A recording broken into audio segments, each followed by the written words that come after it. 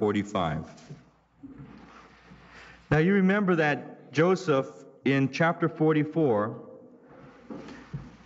was confronting his brothers and had made a heavy demand on them. Judah, one of his brothers, had responded by saying that he would serve as an offering, in a sense, as a ransom, to allow Judah's father to continue to live, because Joseph had made a demand that, well, Judah and the rest of the brothers knew would destroy their father. So what Judah said, and I'll turn to it, Judah said in chapter 44, verse 30, in reference to the fact that Joseph has demanded Benjamin, his brother, "Now therefore, when I come to your servant my father, and the lad isn't with us, since his life is bound up in the lad's life, it will happen, when he sees that the lad is not with us, that he will die. So your servants will bring down the gray hair of your servant our father with sorrow to the grave.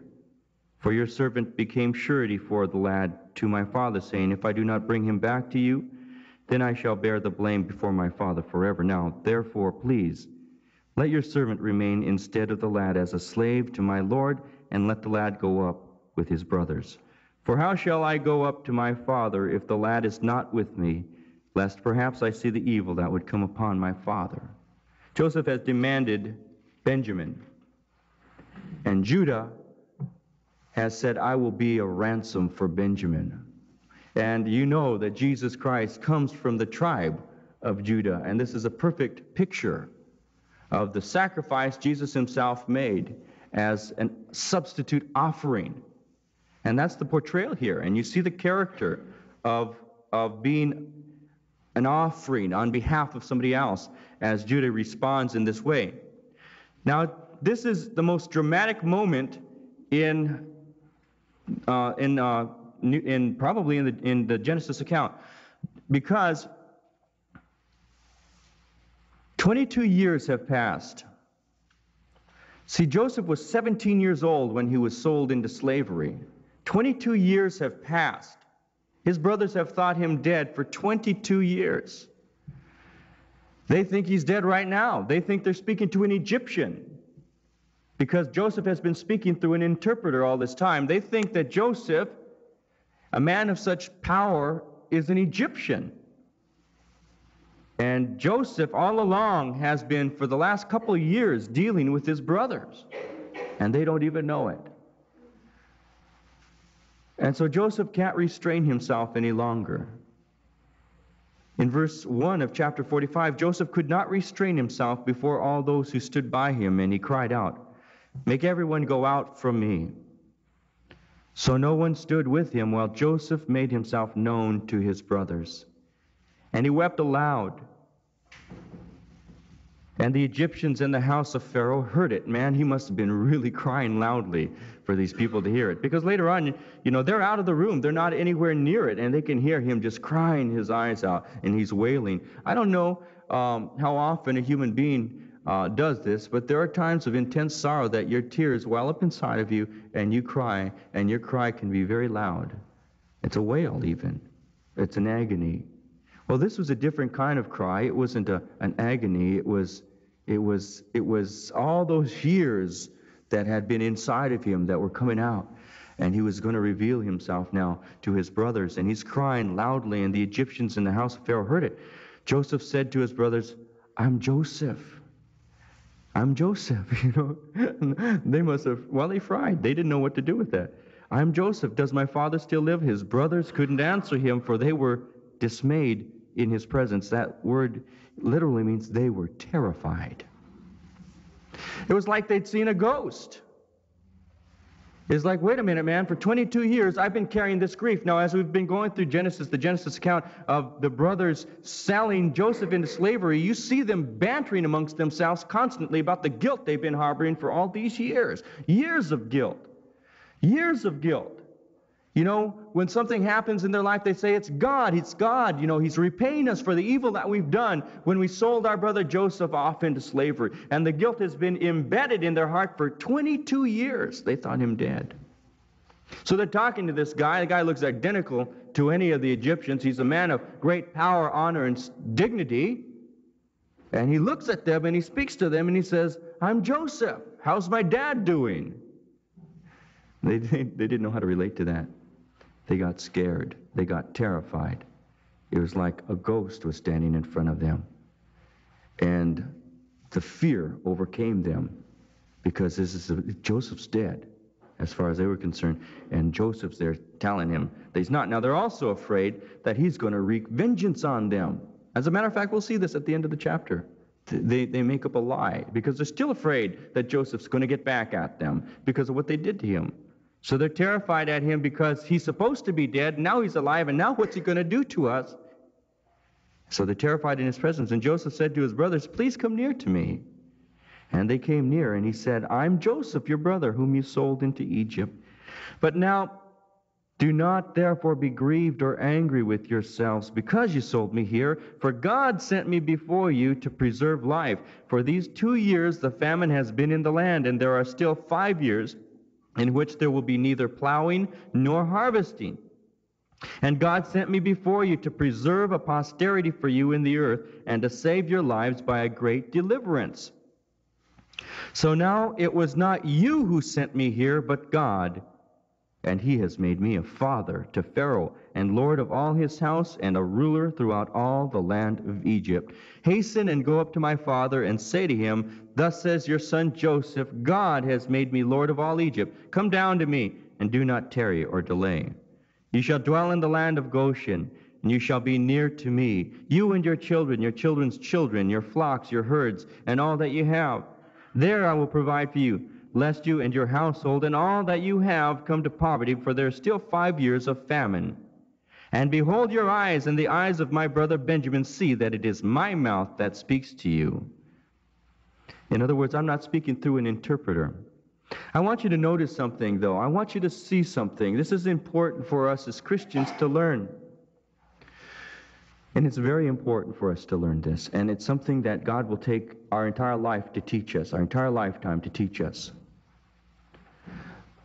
Most of the time when something occurs in my life that seems to be negative, I get depressed. I get upset. I get nervous. If I were Joseph, sold off into slavery the way he was, I don't know what kind of attitude I'd have in life. He got a raw deal. He got a raw deal. He was innocent. Not only was he put into the household of Potiphar and served there, but he was put into prison.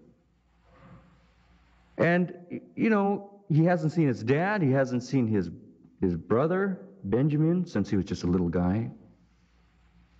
And his brothers treated him like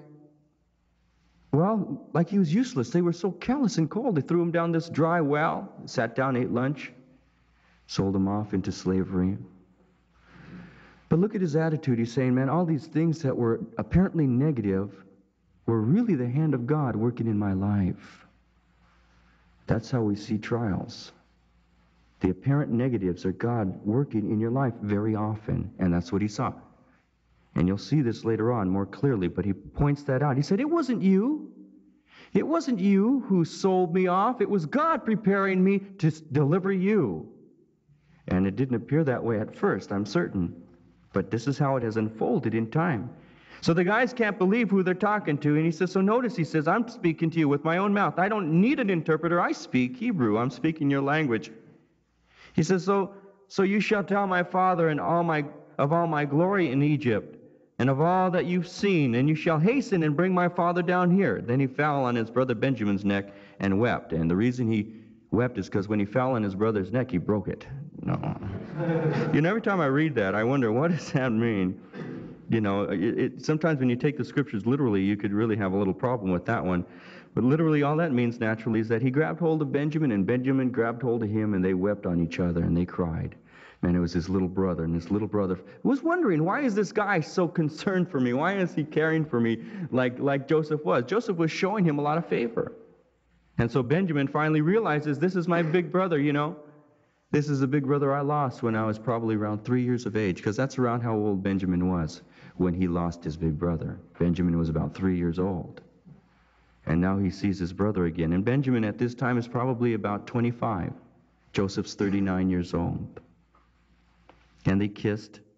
In verse 15 it says, he kissed all his brothers and wept over them, and after that his brothers talked with him. That's the heart of tenderness. That's the heart of Joseph. Somebody who didn't hold something against them, but forgave freely because he saw God's hand in it. Now the report of it was heard in Pharaoh's house, saying, Joseph's brothers have come. So it pleased Joseph and his servants well. And Pharaoh said to Joseph, say to your brothers, do this, load your beasts and depart, go to the land of Canaan. Bring your father and your households and come to me. I will give you the best of the land of Egypt, and you will eat the fat of the land. In other words, you're going to take the best. Now you are commanded, do this. Take carts out of the land of Egypt for your little ones and your wives. Bring your father and come.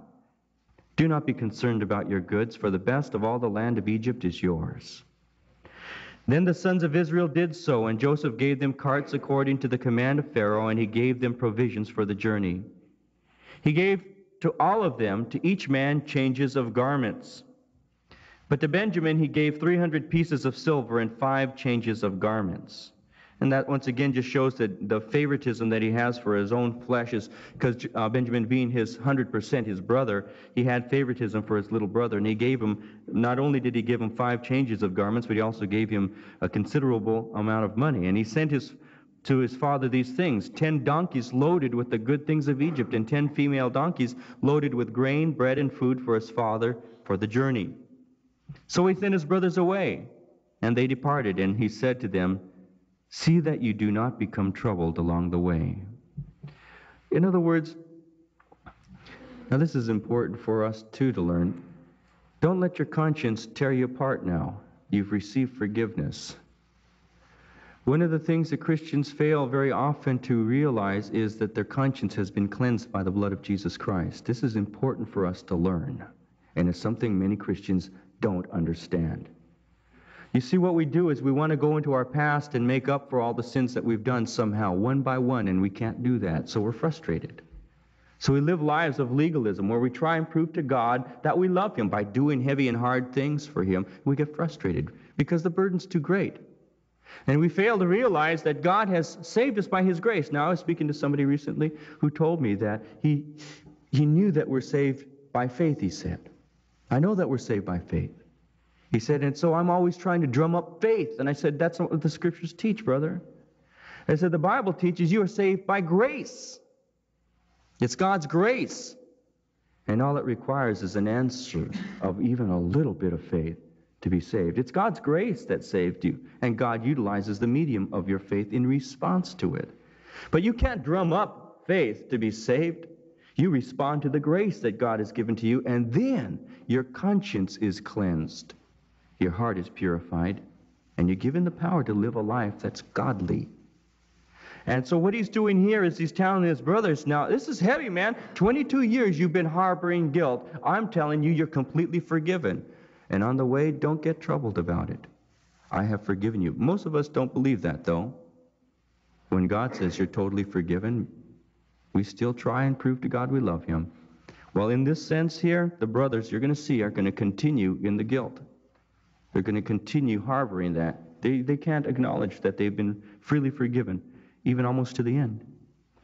Then they went up out of Egypt and came to the land of Canaan to Jacob, their father, and they told him, saying, now this must have been difficult, because you remember that 22 years ago they brought his coat of many colors, and they had torn it up, and they had bloodied it up, and they had lied to their father. And for 22 years, their dad has been sorrowing. He said, I'm going to go to my grave with a broken heart over my son Joseph. I'll never be comforted. And for 22 years, he's been harboring this tremendous pain. My son's dead.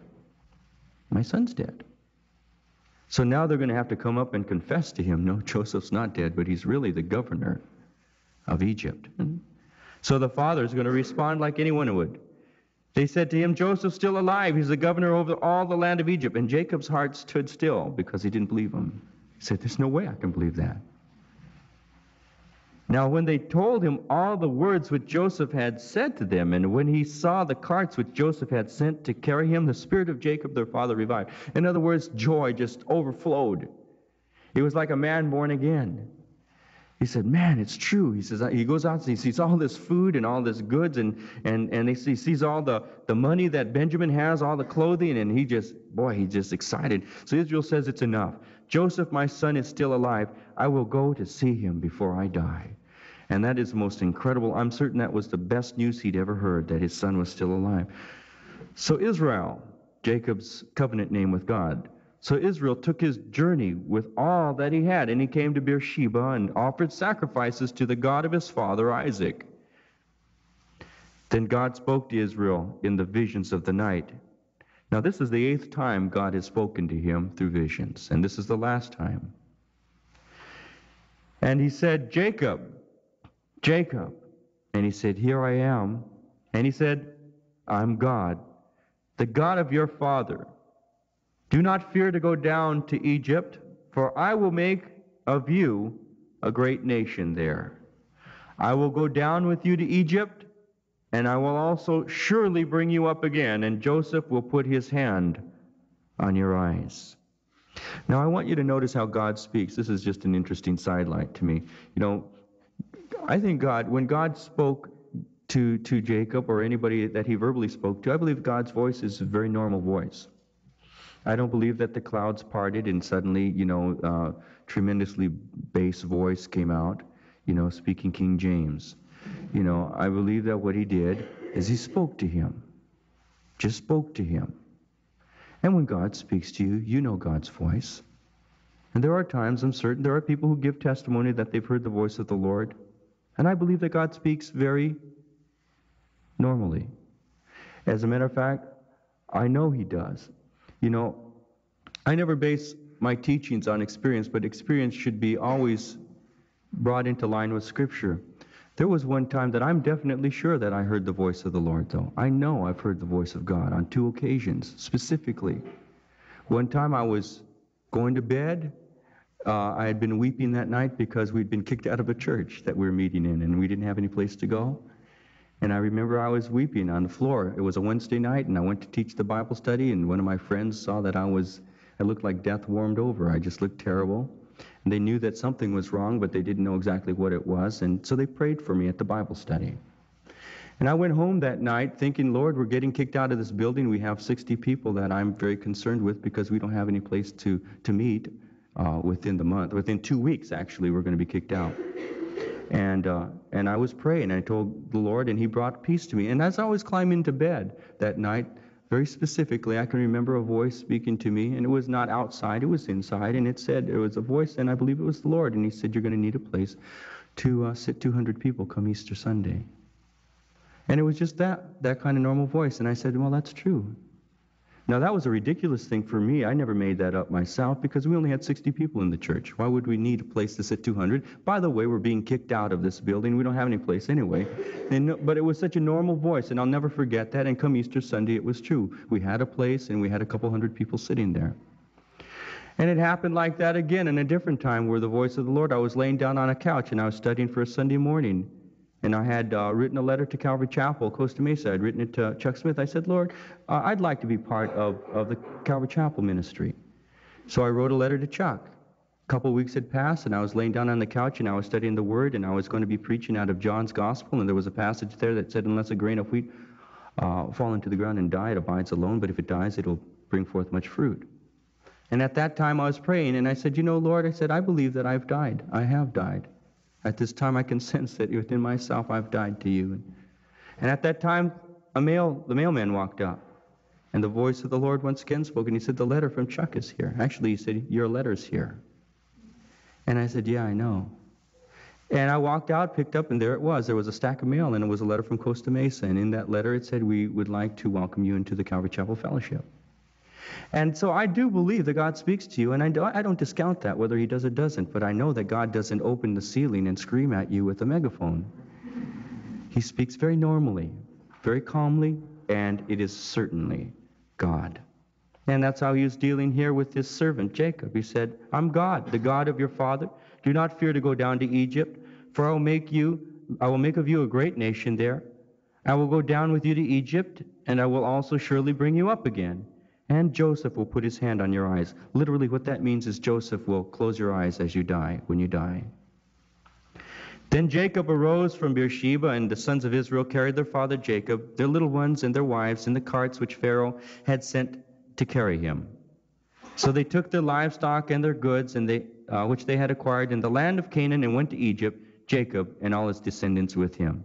His sons and his sons' sons, his sons' daughters, and all his descendants he brought with him to Egypt.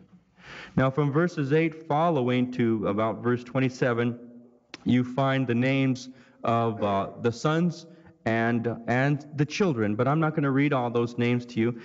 Some of those names are really crack up, though, you know, and when you read them, they bust you up. Like, how would you like to be named in verse 21, Muppim or Huppim?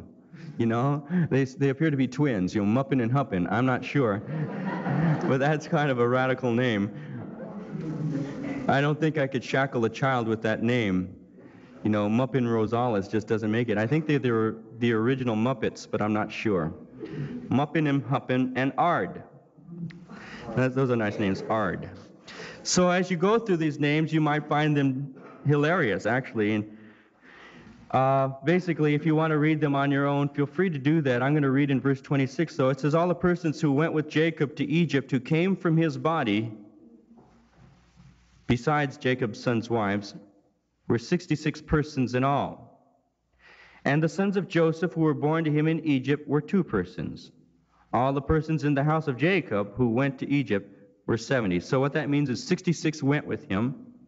3 of them were already there, and including himself adds up to 70 people. 70 from his loins. It doesn't include his servants. It doesn't include his daughters-in-laws and sons-in-laws. It's just in direct reference to his descendants, and that's the number 70. 70 went. Then he sent Judah before him to Joseph to point out before him the way to Goshen, and they came to the land of Goshen. Now, I want to do some spiritualizing here very quickly. Goshen is the promised land that has been promised, in a sense, to Jacob. It is the land of plenty in Egypt. It's the best land Egypt has. As a matter of fact, Pharaoh offered him the best, and Goshen was the land that was the best. You're going to see this in a minute, but I want you to notice that they're coming out of a famine. They've been in hard times for 2 years, and for 5 more years, the land of Canaan and Egypt is going to be decimated by famine. But God has provided for them a land that is flowing with grain. A land that is going to support them, a land that they're going to be able to come to, and they're going to have pleasure, and they're not going to experience famine. They're going to experience plenty. It's a land that they called Goshen. But I want you to notice who went before in order to go and have that Goshen experience prepared. It was Judah. Do you remember Judah's name, what that means? It means praise. I believe that praise prepares the way to experiencing the deeper things of God. I'm going to spiritualize this, but you're going to see this throughout the scriptures. Judah will go before, and you'll see this as we go through the Old Testament. Judah will go before the rest of the tribes in battle. They'll say, who should go first? Who should go before us? They inquired of the Lord. God will say, send Judah before. Judah is praise. Praise before the battle. Praise before the victory. Praise before entering the promises of God. This is the reason why the people of God need to learn to praise and offer the fruit of their lips, which is the sacrifice of praise to God. This is why God says in His Word that we're to be thankful. Because thankfulness and praise give us the opportunity to enter into the promises and to the blessings. And we need to understand that. Now, you don't rejoice for the trial, but you rejoice through the trial. Why? Because you know that the fruit of that trial is going to be patience. The fruit of that trial is going to be endurance. It's going to be the character of God. It's going to be the hope, the understanding that God works in your life. Praise. Praise is the hidden factor of victory. And we can quote Scripture all you want, but until you begin to offer God praise, until you begin to say, I love you, Lord. I don't care what the circumstances look like. Boy, I just love you, Lord. When you learn to praise God, watch how He blesses you. It's the truth. It's something we need to learn. We're so caught up in our circumstances that very often we forget that God wants just to give us the victory. But we see the circumstance. We see the hurt. We see the pain. We see the rejection. We see all the trial. God says, praise me. If you praise me, you'll enter into promises. Oh, you'll enter in anyway, but you'll enter in probably disgruntled, unhappy, maybe a sourpuss. You'll make it in. You know, the Bible says that some of us will make it in, but just by the skin of our teeth. I mean, we'll make it when our clothes are still smoking from the fire, you know. Some of us will make it in that way. So there are differences of ways to enter into the promises of God, and I think we ought to enter in with praise. And I see this very symbolically, and if you guys will sit through Genesis and through the rest of the Old Testament, you're going to see it often. Praise going before the battle. Praise going before the victory. You'll see it over and over again. God says, send Judah. Send Judah. You think, poor Judah. One time they went out to fight the tribe of Benjamin. Terrible atrocity had happened in the nation Israel. A Levite had a concubine, and the Levite's concubine had been raped and ravaged and murdered by some Benjaminites.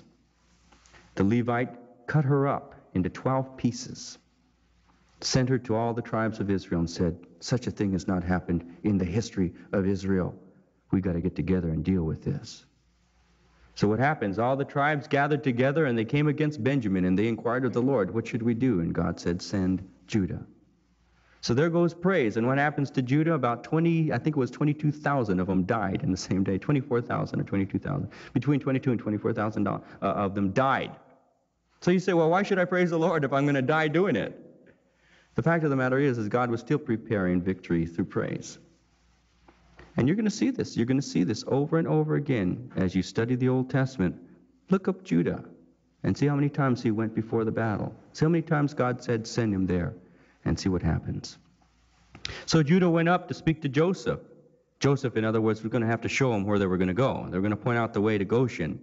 And so they came to the land of Goshen. So Joseph made ready his chariot and went up to Goshen to meet his father Israel.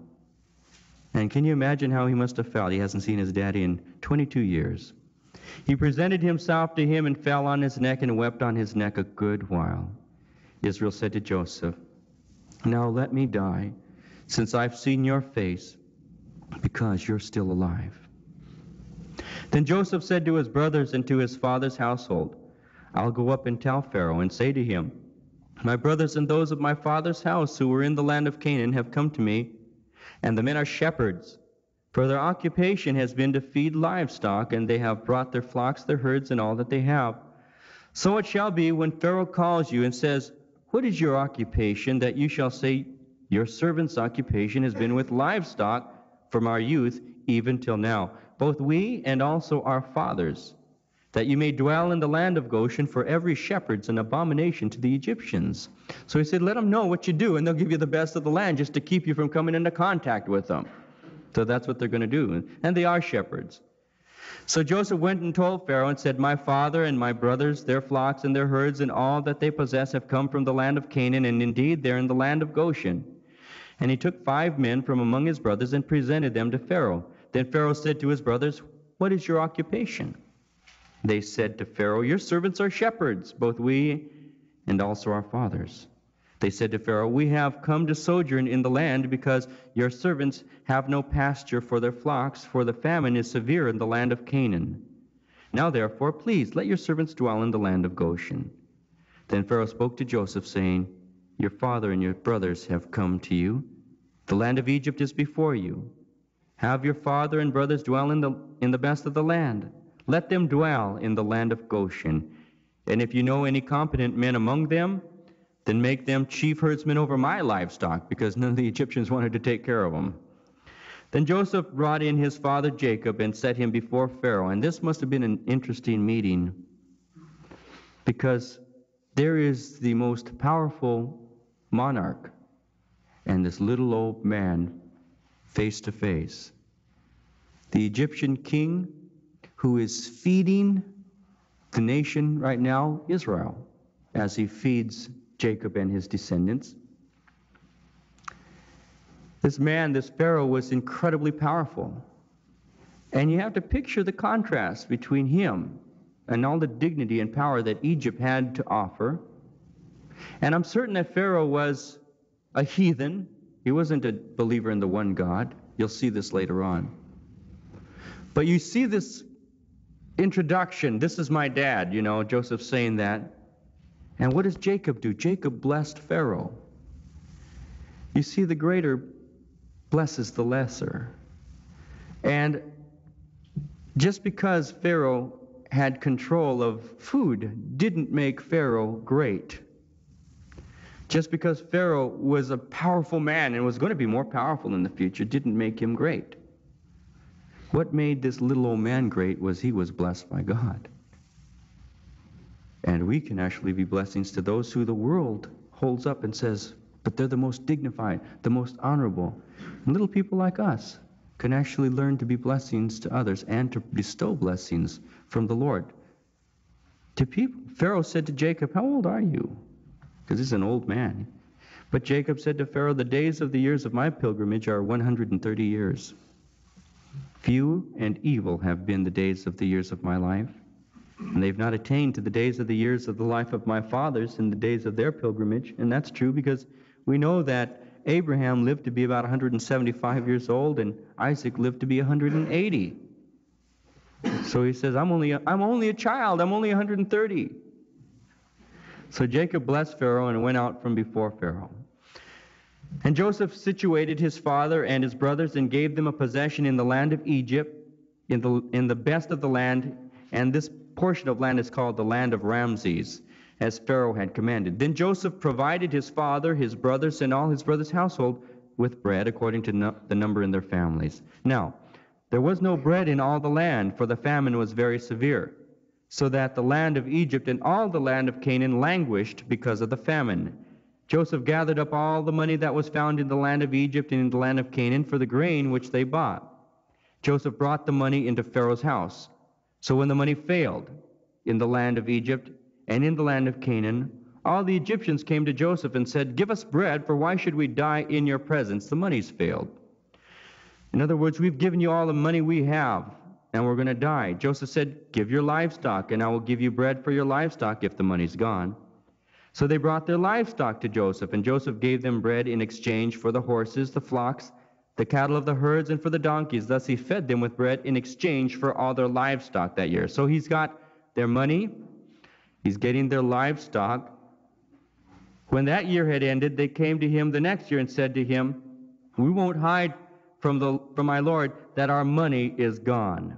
My Lord also has our herds of livestock. There's nothing left in the sight of my Lord but our bodies and our lands. Why should we die before your eyes, both we and our land? Buy us and our land for bread, and we and our land will be servants of Pharaoh.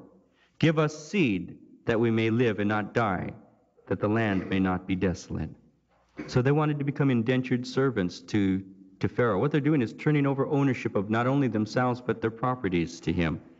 So Joseph bought all the land of Egypt for Pharaoh. For every man of the Egyptians sold his field because the famine was severe upon them. So the land became Pharaoh's. And as for the people, he moved them into the cities, from one end of the borders of Egypt to the other end. Only the land of the priests he did not buy, for the priests had rations allotted to them by Pharaoh. And they ate the rations which Pharaoh gave them. Therefore, they did not sell their lands. And I think that in this verse 22, it indicates that Pharaoh made a decision. You don't see Pharaoh making decisions as we're studying the word here. You haven't noticed Pharaoh making a lot of decisions other than he commanded Joseph to bring your family on down. But you don't see Pharaoh giving any orders. I believe what he did is he overruled Joseph. I don't think Joseph wanted the Egyptian priesthood to retain their land and their food and stuff. I think he wanted them to be taxed like everybody else. But it doesn't appear that that's what Pharaoh wanted. Pharaoh said, no, we're going to leave their lands alone. And I think that Pharaoh overruled Joseph in this. Joseph said to the people, indeed, I have bought you and your land this day for Pharaoh. Look, here is seed for you, and you shall sow the land. And it shall come to pass in the harvest that you shall give 1/5 to Pharaoh. 4/5 shall be your own, as seed for the field and for your food, for those of your households, and as food for your little ones. And that is really a pretty fair offer for them, because they all they had, they didn't have an economy like us. They were agricultural. All they needed was what they were growing, and 4/5 of what they had was plenty for them. And so Pharaoh was going to get a 20% cut in everything, and he was going to continue to prosper the land of Egypt. So they said, "You've saved our lives. Let us find favor in the sight of my Lord, and we will be Pharaoh's servants." And Joseph made it law over the land of Egypt to this day, which is the day of this writing of this book, not today, except for the land of the priests only, which didn't become Pharaoh's. So Israel dwelt in the land of Egypt, in the country of Goshen, and they had possessions there, and grew and multiplied exceedingly. And Jacob lived in the land of Egypt 17 years. So the length of Jacob's life was 147 years. When the time drew near that Israel must die, he called his son Joseph and said to him, "Now if I have found favor in your sight, please put your hand under my thigh and deal kindly and truly with me. Please do not bury me in Egypt, but let me lie with my fathers. You shall carry me out of Egypt and bury me in their burial place." And he said, "I will do as you have said." Then he said, "Swear to me." And he swore to him. So Israel bowed himself on the head of the bed, and that's in prayer of thanksgiving to God. Now it came to pass after these things that Joseph was told, "Indeed, your father's sick." And he took with him his 2 sons, Manasseh and Ephraim. And Jacob was told, "Look, your son Joseph is coming to you." And Israel strengthened himself and sat up on the bed. Then Jacob said to Joseph, "God Almighty appeared to me at Luz," which is now Bethel, "in the land of Canaan, and blessed me. And he said to me, Behold, I will make you fruitful and multiply you, and I will make of you a multitude of people, and give this land to your descendants after you as an everlasting possession." And we need to remember that, and this is an important thing for us to remember. God's agreement in his covenant was with the nation Israel to possess the land forever. And I really do understand the Jewish claim for what they call Palestine.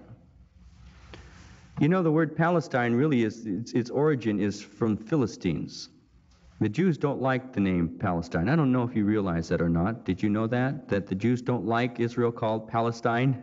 They don't like it, because that's not its name.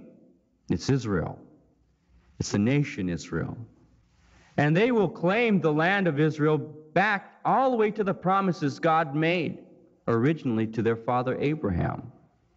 And so I believe that promise is still in effect. And I believe that God is still holding true to that promise. The nation Israel belongs to Israel. And so he says, "Now your 2 sons, Ephraim and Manasseh, who were born to you in the land of Egypt before I came to you in Egypt, are mine." What he's doing is he's claiming Manasseh and Ephraim as being his direct descendants. Notice there's no tribe of Joseph. There's no tribe of Joseph. There's the tribes of Manasseh and Ephraim. So what he did is he claimed Manasseh and Ephraim as his sons. Joseph isn't part of the tribal system, and Manasseh and Ephraim are. So he said, "They're mine. As Reuben and Simeon, they shall be mine." Now I want to remind you that Reuben, being the firstborn, had lost the right of the blessing of the firstborn. And I want you to remember this, because we're going to get into some blessings here in a second, and this has to lay the foundation for you. By going up to his father's bed and sleeping with one of his father's concubines, Reuben had forfeited his right to what is called primogeniture, being the firstborn with all the blessings. Now remember one thing, this is an important thing to know. Joseph should have been Jacob's firstborn. Had not Laban given Leah in deceit to him that night, then Joseph would have been the firstborn. But because of the deception that was involved, Reuben became the firstborn. But Jacob does not treat Reuben as being firstborn. What he's done is he's really blessing Joseph. And he's blessing Joseph's descendants.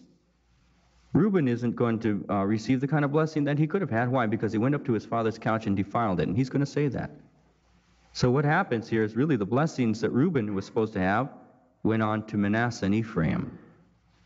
He says, your offspring whom you beget after them shall be yours, and will be called by the name of their brothers in their inheritance. In other words, they'll be receiving an inheritance from the inheritance Manasseh and Ephraim have. But as for me, when I came from Padan, Rachel died beside me in the land of Canaan on the way, when there was but a little distance to go to Ephrath. And I buried her there on the way to Ephrath, which is Bethlehem. Then Israel saw Joseph's sons, and he said, who are these? Now Manasseh and Ephraim at this time are in their early 20s. And Joseph said to his father, they are my sons, whom God has given me in this place. You see, he couldn't see him because his eyes weren't they were dimming. He was going blind. So he said, who are these? And Joseph said, they're my sons, whom God has given me in this place. And he said, please bring them to me, and I will bless them. Now the eyes of Israel were dim with age, so that he could not see. Then Joseph brought them near him, and he kissed them and embraced them. And Israel said to Joseph, I had not thought to see your face, but in fact God also has shown me your offspring.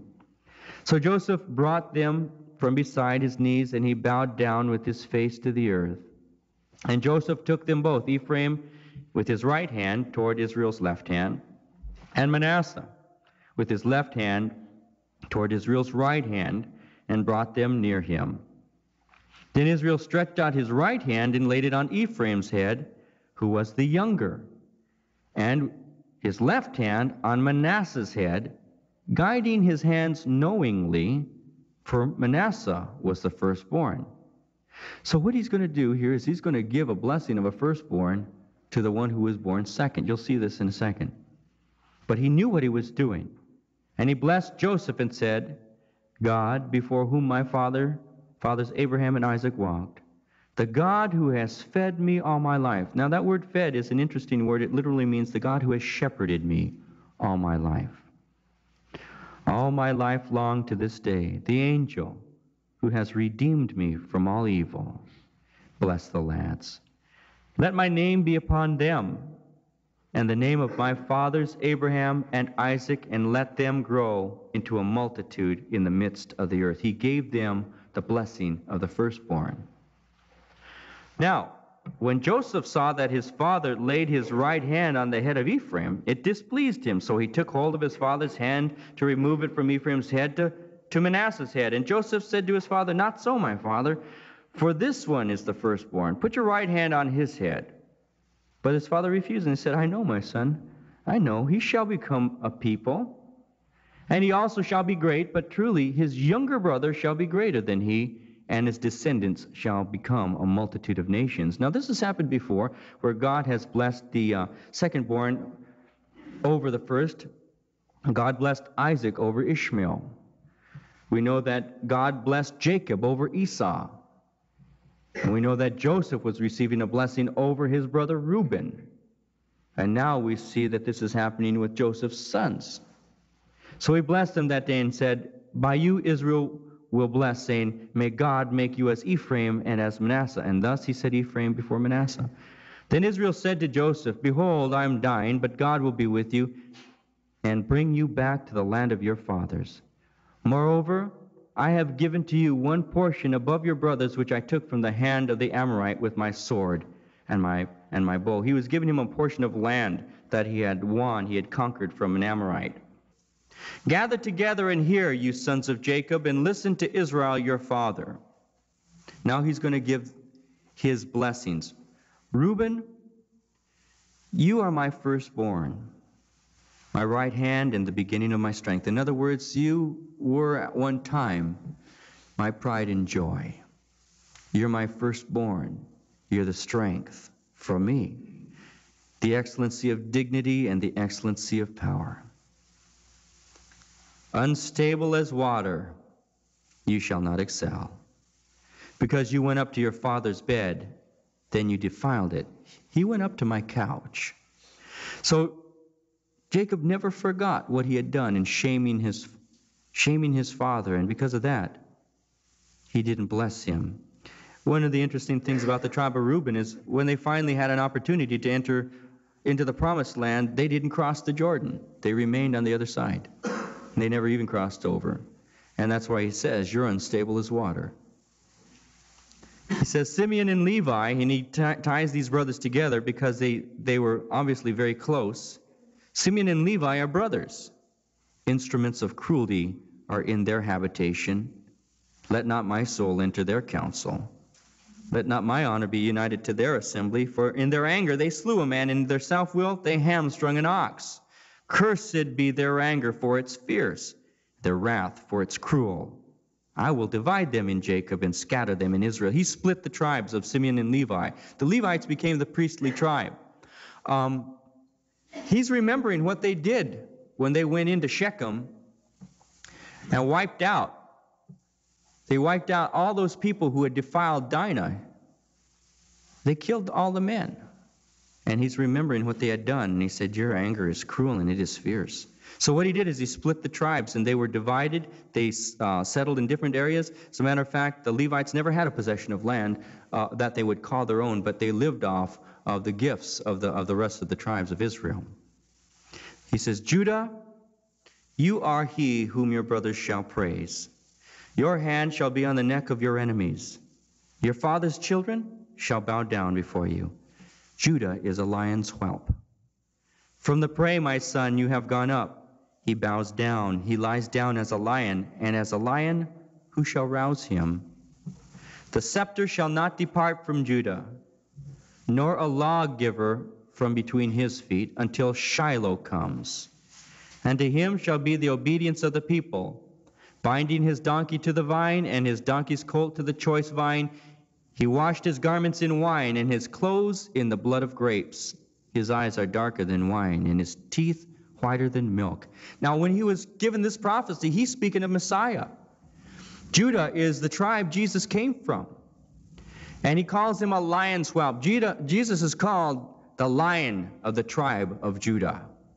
And that was a prophetic utterance in reflection of what Jesus is going to be. What he is going to be is the lion from the tribe of Judah. And he's prophesying. He said, the scepter shall not depart from Judah, nor a lawgiver from between his feet until Shiloh comes. The word Shiloh has the same root as shalom, and it means peace. And basically what it means is the one who brings peace. And it was a prophecy of Messiah who was going to come and establish an everlasting kingdom and come from the tribe of Judah. Now this did not begin to really firm up and begin to take effect until David, the king who was from the tribe of Judah, began to rule. And then at that point, Jesus, being a descendant from King David, now is ruling an everlasting kingdom. Zebulun shall dwell by the haven of the sea. He shall become a haven for ships, and his border shall adjoin Sidon. So the tribe of Zebulun had land up in the northwestern border of Israel, up there by Tyre and Sidon, up by Phoenicia. Issachar is a strong donkey. I don't think I'd like to be called that, you know. You're a strong donkey, lying down between two burdens. In other words, he's a big, strong, it's going to be a strong tribe that is lazy. Issachar is a strong donkey lying down between two burdens. He saw that rest was good and the land was pleasant. He bowed his shoulder to bear a burden and became a band of slaves. They never amount to anything in the history of Israel. Dan shall judge his people. As one of the tribes of Israel, Dan shall be a serpent by the way, a viper by the path, that bites the horse's heels, so that its rider shall fall backward. I have waited for your salvation, O Lord. Dan was a powerful tribe. It was a small tribe, but it was a powerful tribe. But it's interesting in verse 17 when he says, it shall be a serpent by the way. There's a double reference there. It can mean that it was a powerful tribe, but that word serpent is interesting because many times it is associated with Satan. Dan is a tribe that brought Israel into idolatry. And it appears that this is a prophecy of something like that because he said they shall be a serpent by the way and a viper to the path. Gad, a troop, shall tramp upon him, but he shall triumph at last. Bread from Asher shall be rich, and he shall yield royal dainties. And the tribe of Asher was they lived what you would call a real good life, and they never really took all the land that God had promised them. Naphtali is a deer let loose. He gives goodly words. And the tribe was known for its swiftness in battle. And also there was an individual by the name of Barak who was involved in the book of Judges with, what is that judge's name? It was a lady, Deborah. Deborah and Barak were involved in destroying a king by the name, or a commander by the name of Sisera. And after Sisera had gotten defeated, Barak wrote a song with Deborah. And that's what's referenced here when it says he gives goodly words. Joseph is a fruitful bough by a well. His branches run over the wall. The archers have bitterly grieved him, shot at him, and hated him, but his bow remained in strength. And the arms of his hands were made strong by the hands of the mighty God of Jacob. From there is the shepherd, the stone of Israel. By the God of your father who will help you, and by the Almighty who will bless you with blessings of heaven above, blessings of the deep that lies beneath, blessings of the breasts and of the womb, the blessings of your father have excelled the blessings of my ancestors, up to the utmost bound of the everlasting hills. They shall be on the head of Joseph, and on the crown of the head of him who was separate from his brother. So he gives to him the blessing of the firstborn. Benjamin is a ravenous wolf. In the morning he shall devour the prey, and at night he shall divide the spoil. And Benjamin was, once again, I mentioned to you earlier the account in Judges 20 where Benjamin ravaged, the tribe of Benjamin ravaged this one woman. They were almost destroyed by the rest of the tribes. They were almost wiped out completely for that sin. And you see that they were ravenous wolves. Now all these are the 12 tribes of Israel, and this is what their father spoke to them. And he blessed them. He blessed each one according to his own blessing. Then he charged them and said to them, I am to be gathered to my people. Bury me with my fathers in the cave that is in the field of Ephron the Hittite, in the cave that is in the field of Machpelah, which is before Mamre in the land of Canaan, which Abraham bought with the field of Ephron the Hittite as a possession for a burial place. There they buried Abraham and Sarah his wife. There they buried Isaac and Rebekah his wife, and there I buried Leah. The field and the cave that is there were purchased from the sons of Heth. And when Jacob had finished commanding his sons, he drew his feet up into the bed, breathed his last, and was gathered to his people, and he died at the age of 147. Then Joseph fell on his father's face and wept over him and kissed him. And Joseph commanded his servants, the physicians, to embalm his father. So the physicians embalmed Israel. 40 days were required for him, for such are the days required for those who are embalmed. And the Egyptians mourned for him 70 days. And when the days of his mourning were past, Joseph spoke to the household of Pharaoh, saying, If now I have found favor in your eyes, please speak in the hearing of Pharaoh, saying, My father made me swear, saying, Behold, I'm dying. In my grave, which I dug for myself in the land of Canaan, there you shall bury me. Now therefore, please, let me go up and bury my father, and I will come back. Pharaoh said, Go up and bury your father, as he made you swear. So Joseph went up to bury his father, and with him went all the servants of Pharaoh, the elders of his house, and all the elders of the land of Egypt, as well as all the house of Joseph, his brothers, and his father's house. Only their little ones, their flocks, and their herds they left in the land of Goshen. There went up with him both chariots and horsemen, and it was a very great gathering. Then they came to the threshing floor of Atad, which is beyond the Jordan, and they mourned there with a great and very solemn lamentation. He observed 7 days of mourning for his father. When the inhabitants of the land, the Canaanites, saw the mourning at the threshing floor of Atad, they said, This is a grievous mourning of the Egyptians. Because there were so many Egyptians there, they figured that the guy who was being buried was an Egyptian. Therefore, its name was called Abel Mizraim, which is beyond the Jordan. It means the mourning of Egypt. So his sons did for him just as he had commanded them. For his sons carried him to the land of Canaan and buried him in the cave of the field of Machpelah before Mamre, which Abraham bought with the field from Ephron the Hittite as property for a burial place. And after he had buried his father, Joseph returned to Egypt, he and his brothers, and all who went up with him to bury his father. When Joseph's brothers saw that their father was dead, they said, Perhaps Joseph will hate us and may actually repay us for all the evil which we did to him. Do you see how that is? You see how our consciences work. I mean, he's already received forgiveness. They've been together for quite a few years now, and yet they're still thinking Joseph's just been waiting for Dad to die so he could do us a number. That's what happens. So they sent messengers to Joseph, saying, "Before your father died, he commanded, saying, 'Thus you shall say to Joseph, I beg you, please forgive the trespass of your brothers and their sin, for they did evil to you. Now please forgive the trespass of the servants of the God of your father.' And Joseph wept when they spoke to him." I think that's interesting. It's an interesting thought. He had already forgiven them years ago.